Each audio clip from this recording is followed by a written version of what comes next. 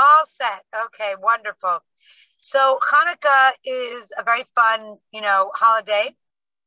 And it's very interesting because the holiday of Hanukkah, we light the menorah, so we're commemorating. There's basically two miracles that happen on Hanukkah. The first miracle is that the Jewish people won the war.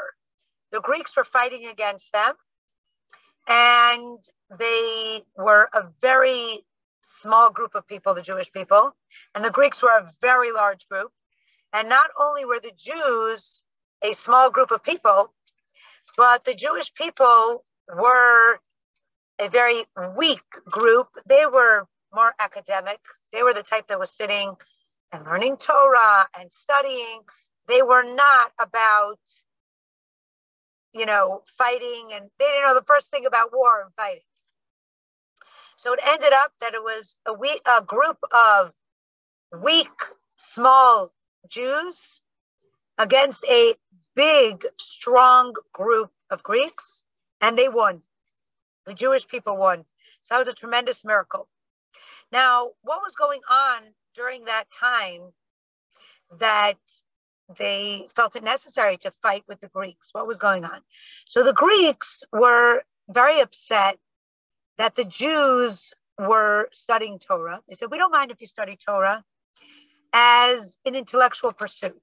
We don't mind if you study it just to be smart and academic. As academia, that's wonderful. But if you're doing it as something godly to connect to Hashem, no, we don't want that. And so that's what they told them. They said, we don't allow you to study Torah and to be religious. They didn't allow them to keep Shabbos. They did not allow them to have a bris. They did not allow them to keep kosher. They didn't want them doing any of the mitzvos. They didn't want and they didn't even want learning Torah in the way that the Jewish people were learning the Torah. So what they did was, Jewish people had to sneak. So that's where the dreidel comes in. And the Jewish people would be learning Torah. And as soon as they would hear the Greeks coming, they would tell the children who they were teaching, take out a spin top, a dreidel, and let's just pretend like we're playing. And that's what they do. Every time they heard the Greeks coming, they would learn in caves, they would hide. But if they heard the Greeks would come, and they would just see that they were playing games, spin top, dreidel. And so that's why we play dreidel nowadays. So this is the life that they were living. And it was another story to show you how much the Greeks wanted to just defile everything that the Jews did. It says that before every Jewish girl was to get married, they did not want her getting married holy. They did not want her getting married as a virgin. So they said that she had to spend the night before her wedding with the general Greek. And because they wanted her to come in impure to the marriage, because Jewish marriage is all about bringing purity into the marriage, and they didn't want that. So there's a very famous story of Yehudis, and it says by every story, there's usually a good Jewish woman behind the miracle story. And so Esther in the story of Purim, and now we see Yehudis in the story, Judith in the story of Hanukkah. So a lot of the Jewish people, because of this decree, they would just try to keep their wedding very quiet, undercover, so they can get married without the general knowing that they were getting married. But Yehudis was the daughter of a public figure, and therefore people knew she was getting married, and she couldn't just keep a low profile. So she had a plan. And this was while the war was going on. And the Jewish people were fighting, but it was really hard. Because like we said, they were so small, they were so weak. The Greeks were so much stronger and so much bigger than them. And how are they to win this war? So what happened? Is that she decided she tells the general, she says, no worries. You don't have to come chase me. I am coming to you willingly. I'm getting married and I'm coming to you willingly. And I'm so excited. I'm so happy. We're going to have such a great time. And she brings with her very delicious cheese that she made. And cheese is very salty. And she brings with her a lot of wine, very, very strong wine. And she says, yes, I'm so excited. Look, I prepared snacks and cheese and wine for us. And so that's what happened. She takes the cheese, she takes the wine, and she gives the general some cheese. And what happens after he has some cheese? He is now very thirsty. So she says, oh, no worries that you're thirsty. I have delicious, delicious wine. And she gives this wine. He says, oh, it's delicious. Oh, let me give you a little bit more. And then she says, okay, a little more cheese. And then, of course, he's thirsty again. So he has a little bit more wine. And before you know it, he is a little drunk. And then she gives him a little more until he is out cold. He is so drunk. And he didn't touch her. He didn't do anything to her. Of course, this was tremendous, tremendous self-sacrifice because she had no idea if her plan would work. What if he would have decided to attack her and get physical with her before she, gave him, before she got him drunk? So now he's drunk, and she has in her bag, she had hidden a sword. She took out the sword and she cut off his neck, which I'm sure took a lot of courage, and I'm sure was not something a Jewish girl felt comfortable doing or even, knew how to do, but that's what she did. And she took the bag and she, wrapped it up and put it in her bag. I'm sorry, took his head. And, later she goes out and she says to the guards out there, oh, he's really tired. We had a great night and, he's really tired. So, let him sleep. Let him sleep. And meanwhile, she goes to the battlefield and she takes the head and she gives it to the Jewish soldiers. And they show it to the Greeks, and the Greeks see their mighty general is dead. And that was really the start of how they won the war. This really led to them winning the war. But we see from all these things that they didn't want them studying Torah. They didn't want them coming into marriage pure. They also, we see from this how much they just wanted to defile the Jewish people and make everything unholy. So the Holy Temple was the same thing. They took the Holy Temple and they put idols and they put pigs. So they put everything that was the exact opposite of what a holy temple is about. A holy temple, the Beis HaMikdash, is all about revealing Hashem. It's all about holiness. And this was doing the exact opposite. So what did they do? We said they put in idols and they put in non-kosher animals, anything to make it unholy. And they destroyed so much of the Beis HaMikdash. So after they won the war, the Jewish people rededicated the Holy Temple. And now they're so excited. They clean out the Beis HaMikdash. They take out all the idols and they're getting together all the different, the altar and everything in the Holy Temple. And they have the menorah. They used to light the menorah every day in the Holy Temple. They're so excited and they want to light the menorah. Now, like I said, they want to make everything impure. They want to make everything unholy. They want to make everything. So they made sure to take all the jugs of oil that they would use to light the menorah, and they made sure to tamper with all of them. So they opened it up. So like, when you have a sealed jug, like let's say you go to the grocery store and you want to buy a prescription, or, you want to buy, whatever it is, a jar of peanut butter, a bottle of orange juice. if you see that it's already been opened and it's not sealed, you're not really going to want to eat it. You're not going to want to drink it because you feel like it's been tampered with. It's not pure. I don't really want this.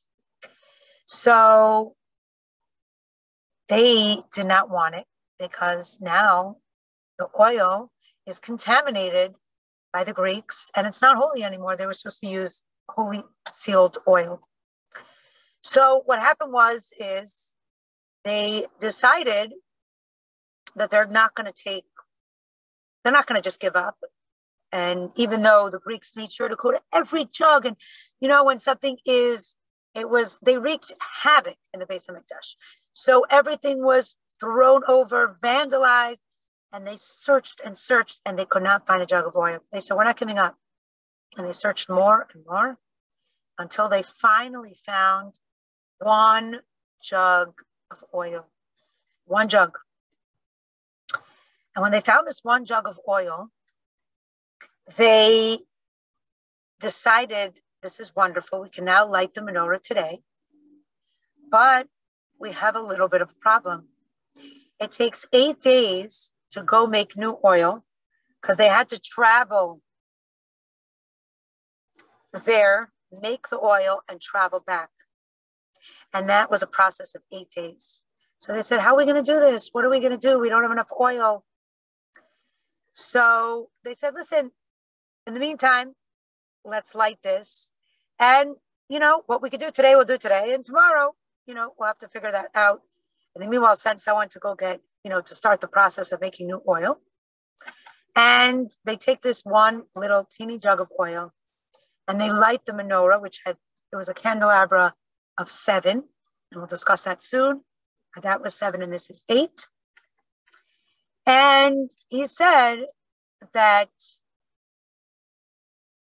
the Jewish people, they decided they're lighting the menorah and they light it.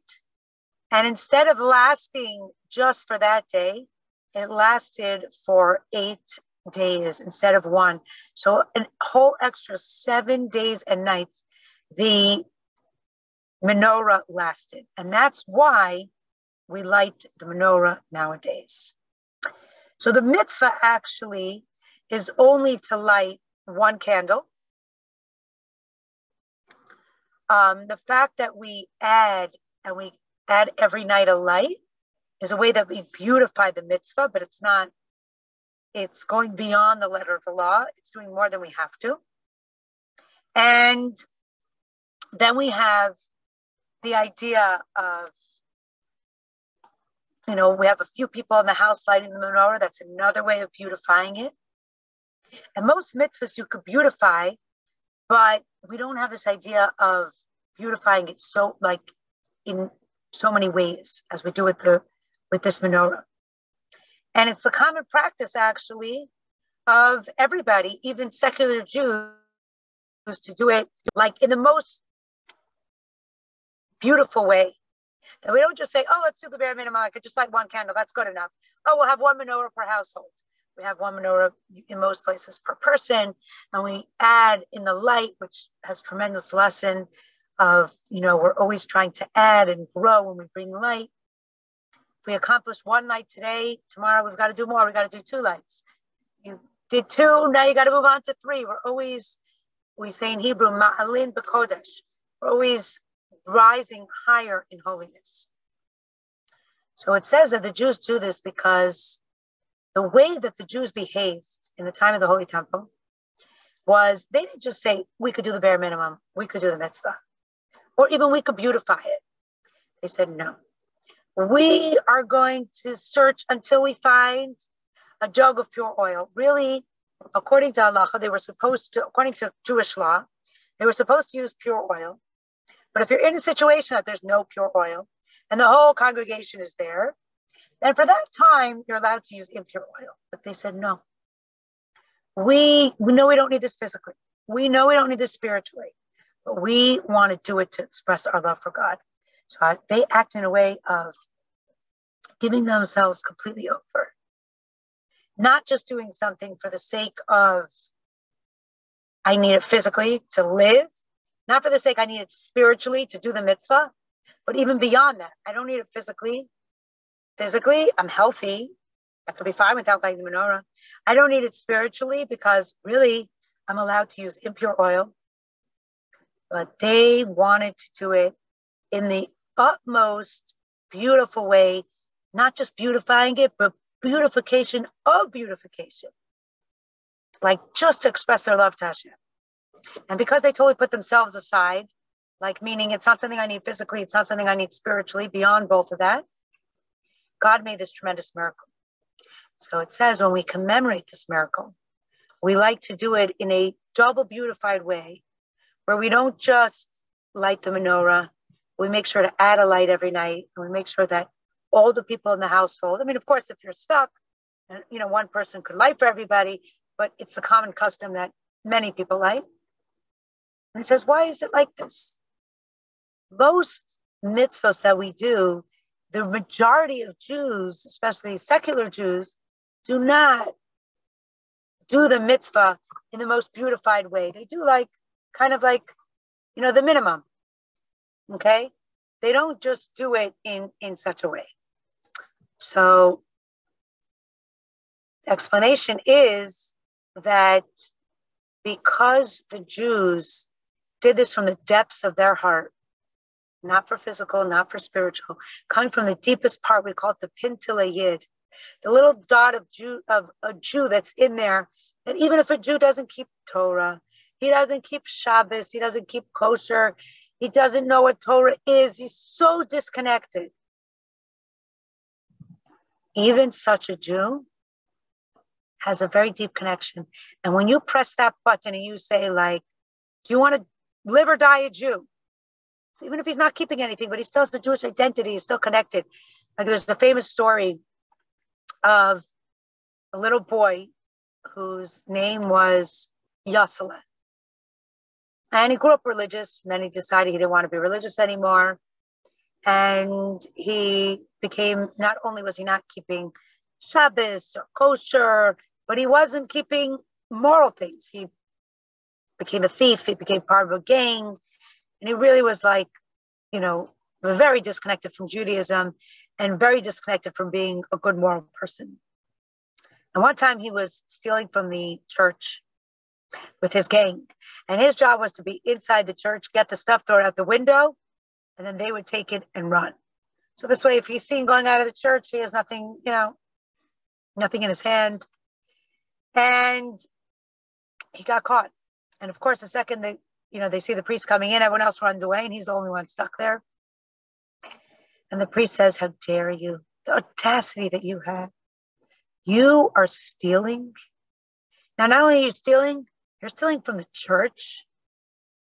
You deserve to be killed." And then he says to him, "But I have one way out. There's one way that I will not kill you. And that is if you convert to Christianity. You're Jewish, if you convert to Christianity." And he says, "I was born a Jew. I will die a Jew." Now, where did this come from? He didn't care about God anymore. He wasn't keeping anything, not the most basic commandments of don't steal. But when it pressed on that button, do you want to be Jewish? But it came so far to his love for Hashem. It hit that chord inside of him, and he said, "No. Deep down, I am so connected to God. I will never die a Jew. I will never die a non-Jew. Even if I'm stealing, even if I'm not doing all these things, I am still a Jew." This level, every single Jew has. So usually they're not put in this situation where they're being pressed, right? Like the whole time that no one was saying to him, convert or I'll kill you, then he wasn't thinking about that. And he was just, not going about his Jewish life. But the second that it came to convert, don't be a Jew anymore, that was tapping on the deepest part of his soul. And that's why he was awakened. So the Jews use this deepest part of their soul where they just loved Hashem so dearly. It wasn't just about fulfilling your command. It was about doing it in the most beautiful way. Even if I don't need it physically, even if I don't need it spiritually, my love is just that deep. And this level that we call Mesiras Nefesh, which is sacrificing yourself, your life to serve God, this level is connected to every Jew. And that's why every Jew, even secular Jews, do this mitzvah in such a beautified, high-level way. Even though the other mitzvahs, like, other holidays, people are not doing it in, going so beyond the letter of the law for it. But here they are. So that's the second miracle. The second miracle, in addition to winning the war that we stated before, is finding this jug of oil. And the way that we commemorate it is lighting the menorah, as we said. And this second commemoration has this unique quality of Jews everywhere trying to do it in this most beautified way beyond the letter of the law, because every Jew is connected to self-sacrifice when it comes down to it. Now, let's talk a little bit about the difference between the menorah of Chanukah and the menorah that we have nowadays.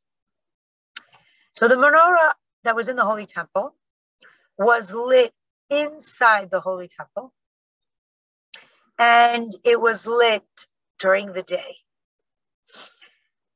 The menorah of Chanukah, we light either by a window or a doorway, which is symbolic of the outside, and we light it at night when it is dark. So we have opposites here: inside, outside, dark, light. So again, Beis Hamikdash is inside light. Chanukah is outside darkness. So what's the difference? The Beis Hamikdash menorah, the menorah of the Holy Temple, was lit inside, where it was not only do they do it during the day, which is when it's light, they did it in the inside in a place that was very holy. And why did they do it in a place that was very holy? Because that was the function of the menorah at the time of the Holy Temple. The function of the menorah in the time of the Holy Temple was to bring more light in an already revealed place. They lit it in the Holy Temple, which was a very holy place, where it was light. So they were just adding light to previous light. But the menorah of today, of Chanukah, that we light every year, we do it at night when it's dark, to symbolize this is where there's darkness, where God is not revealed, where there's impurity, where we don't feel Hashem. And we light it outside to show we're dealing with the outside world that is so immoral, that is so self-centered, that is so hiding God, where God is so not revealed. And that's what the Chanukah menorah is about. It's about lighting up the exile, lighting up the darkness, and transforming it into light. So that's why in the Holy Temple, because it was lighting up place of light, they only did it when the Beis Hamikdash was holy. When the Greeks had the Holy Temple, they couldn't do it because it needed to be lit in a place of holiness, in a place of good, in a place of light, in a place of godliness. The menorah of Chanukah, on the other hand, that we said is symbolic of lighting up the dark, that's why we have it forever, even when we don't have a Holy Temple. Because lighting up the dark is, we don't need to be in a holy place to do that. We actually need darkness to light it up. So we light up at night, symbolic of that.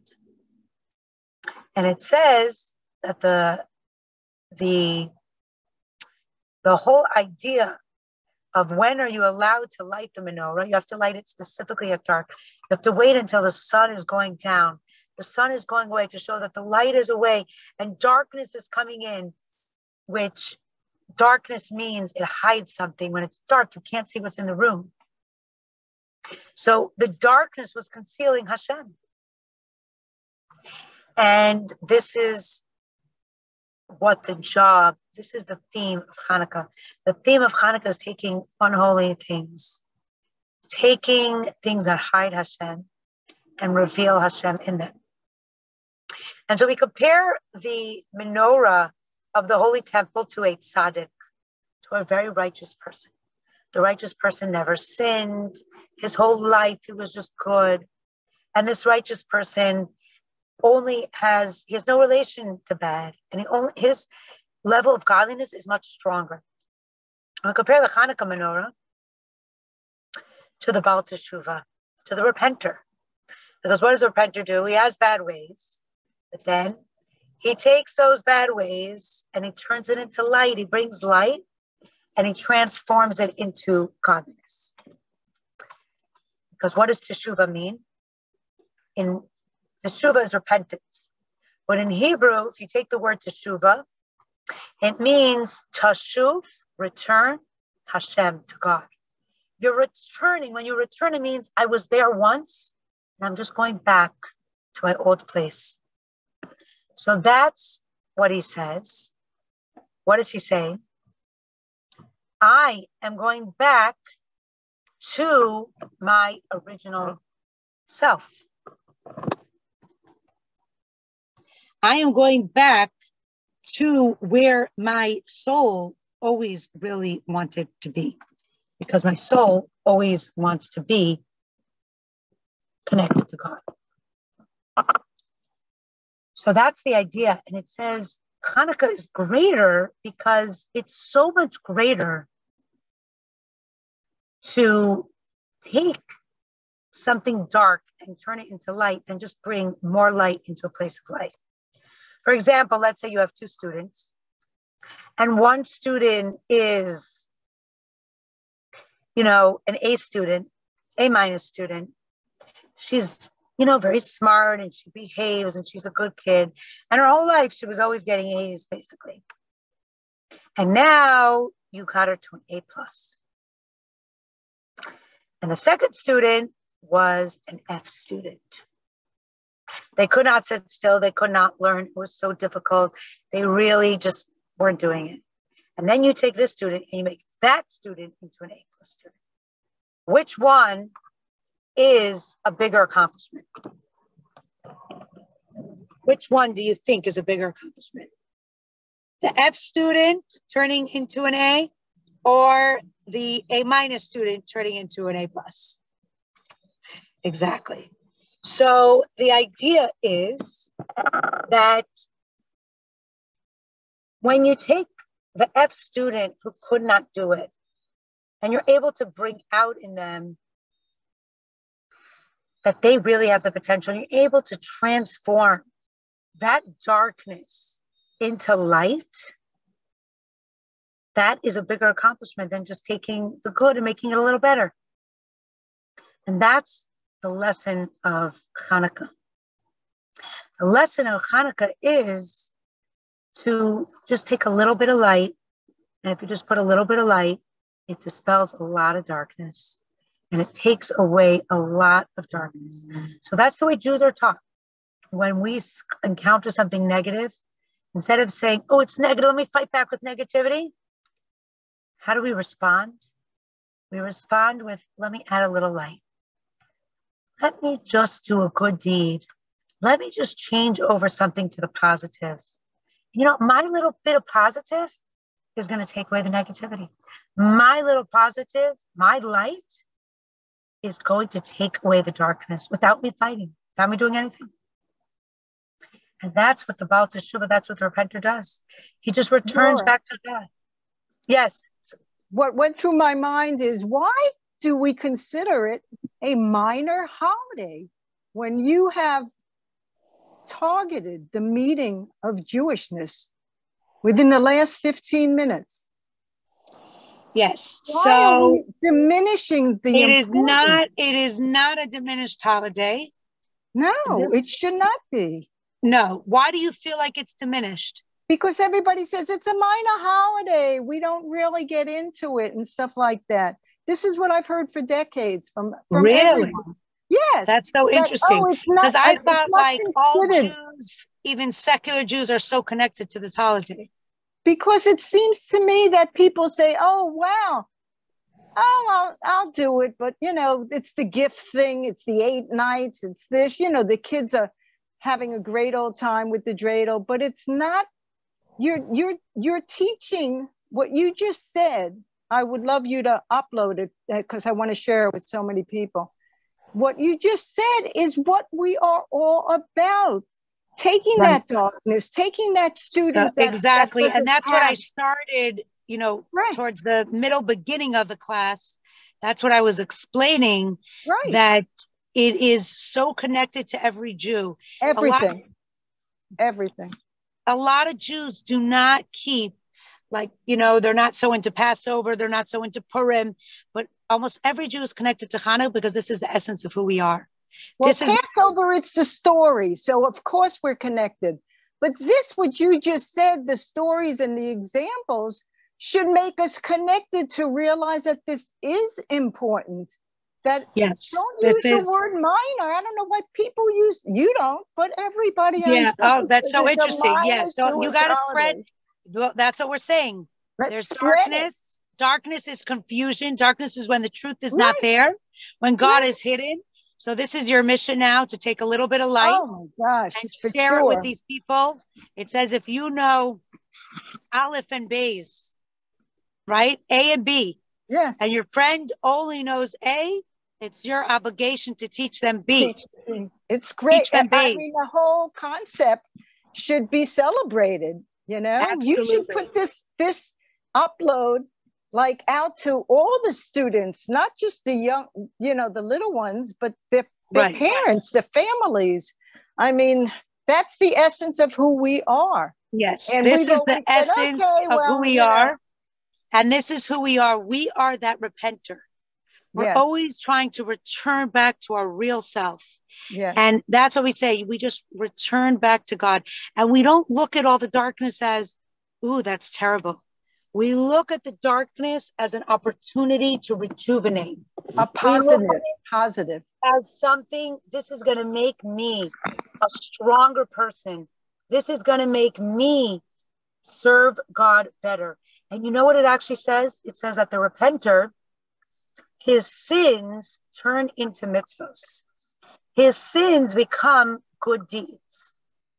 And when I used to hear this, I used to think that doesn't really make so much sense, because if we want to say, fine, we're really proud, he changed his ways, he now is no longer, whatever it is, stealing, eating not kosher, whatever it may be, talking badly about people, judging people.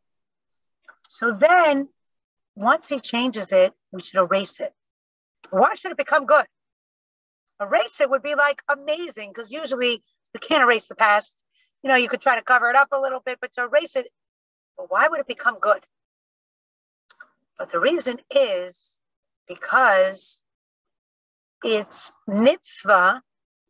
We said it turns into a mitzvah. Mitzvah is not only commandment, but also means connect. And a mitzvah is when we connect with Hashem. A mitzvah is when we connect with God. And when we connect with God, what do? We strengthen our relationship with Him. And He says that sin, many times, when does a person repent? Usually they fall down and they sin. And then that sin wakes them up. And then they become even better. When you get that wake-up call, you don't go back to your old way. You go to an even greater level. For example, let's say something breaks in the house. And so then you got to fix it. Now, usually you don't just fix it exactly the way it was. Usually then you're like, oh, you know what? I'll make it a little bit nicer now. And so because of the breaking, you made now something nicer. Or let's reply to mitzvah. So let's say there's a person who keeps kosher, but they eat in non-kosher restaurant. And they say, okay, I just take the fish and the salad. I'm not going to eat any, meat or anything like that. But I'm just going to take vegetarian, I'll take potatoes and salad. And then, they're used to doing that. And one time they come to there. And instead, what do? They start eating the meat because, you're there, and before he knew it. So then what happens? After that, the person realizes that he stooped so low and he's so upset that he, had the meat. So what does he do? He makes a resolution right then and there. I'm not eating anything in the non-kosher restaurant. not the potato, not the salad, not the fish. I don't care. So his mistake brings him to a higher level. He brings him to a stronger connection. So mitzvah means connect. And in certain cases, the sin makes you connect on a deeper level. So the sin actually brings you to a higher place. So that's what we say when there's darkness, we don't get scared. We say, this is our service. This is what God loves. Hashem appreciates it so much because it took so much more effort to change the dark to the light. And it was so much more. And that's what we're all about. We take a little bit of light. We say a good, kind word to somebody. And it could change their whole day. They come in, they're in a bad mood. They're not happy. What do you have to do? You just say, good morning. And then they're like, how are you? And you start talking to them and they feel like, I was noticed. This person cares about me. Oh, and it could change their whole day. Or you say, what, Shabbos, I want to make it special. I'm going to eat something special. I'm going to light the Shabbos candles. This Shabbos, I'm going to make sure that I don't use my phone for a whole Shabbos, whatever it may be. But when you do that, you are changing the entire world because the world has a certain amount of darkness and a certain amount of light. And once you add more light, you took darkness away, you added light, and the ratio in the world of dark and evil is different. And this also connects to why Chanukah has 8 candles, while the candelabra in the Holy Temple only had 7. Why do we switch from 7 to 8? Well, what does 7 symbolize? 7 is symbolic of nature because there are 7 days of the week. So that's the natural order of the world. 8 is above nature. If 7 is nature, 8 is more than 7. So it's symbolic of being above nature. And it says that in order to add more light, you only need like something natural. It's just nature. I'm adding light to a light thing. I'm doing good in a good place. I need a regular natural light. That's all I need. But if I want to light up the dark, and I want to take something that is the antithesis of God, the antithesis of morality, the antithesis of holy, then I need a supernatural light, a supernatural light to combat that darkness, to make it into light. So 7 wouldn't be strong enough. I need 8. I need something beyond nature to come in and light up this darkness. And Chanukah gives us that power of the supernatural. And it gives us that power to light up the darkness of the Holy Temple because we have the number 8, which means we have a supernatural power. And that is the idea of Chanukah, to take that supernatural power within us, that innate love that we spoke about more towards the beginning, of we love Hashem. We only want things holy. Even if we don't need it, we still want to serve God in the deepest way from the core of our hearts, from the core of our souls. And we want to connect to Hashem in that way. And we have that power from the deepest part of our soul. We have the power of 8 of supernatural to light up the dark. And we just do it step by step. We just do a little bit. I add 1 candle on the first day, just put a little bit of light. Once I lit up a little bit, and now I brought a little positivity, or I celebrated Shabbos a little bit, then I could go the next day and I could do 2. I could add, and I just felt a little more darkness. And now I'm used to 1 already, so it's not a big deal, right? If I would do 1 on the first night and 1 on the second night, I'm like, hey, I'm just doing the same thing. What's the point? I want to add. It's more exciting now because I got used to that level already. Now I'm going to keep Shabbos a little more. Now I spoke to them and I said, good morning. Now I'm going to actually engage in a conversation with them. I'm going to really, bring more positivity towards their day. Or, I said good morning to 1 person. The next day I'm going to say good morning to 2 people. So we're constantly adding in this idea. So Chanukah is all about bringing peace. Peace is when you have 2 opposites. So we are bringing peace between the light and the dark. But how do we bring peace? Not by fighting, but just by infusing light. So we're bringing peace between the evil and the good in the world by spreading more good. And that's what Hanukkah is all about. It's all about lighting up the world and bringing peace into the world. And we know that candles have to do with peace. When we light Shabbos candles, it also has to do with peace. That's bringing peace in the home. But Hanukkah, we said we light by the door, we light by the window, symbolic of outside of the house, as we said before, similar to the candles of the Holy Temple, right? That was more inside the Holy Temple. But Hanukkah is specifically by the window, by the door, outside, because Hanukkah is all about lighting up the outside, the world around you, other people around you. That's what Hanukkah is about. So we get the power, the energy to light up the world on Hanukkah, and we try to take this energy with us through the rest of the year to light up the world one candle, one little bit of light at a time. Any questions? Excellent. And I love your menorah shirt.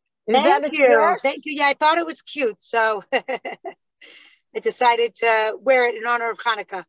Please send my love to the children. I will miss you tomorrow. Yes, we're really going to miss you. But hopefully, have a good time. When are you coming back? On New Year's Day, I'll be back. Oh, okay. Okay, good. So we'll be in touch when you come back. And we'd love to have you for Shabbos. This was so wonderful. I just, thank you so much. My pleasure.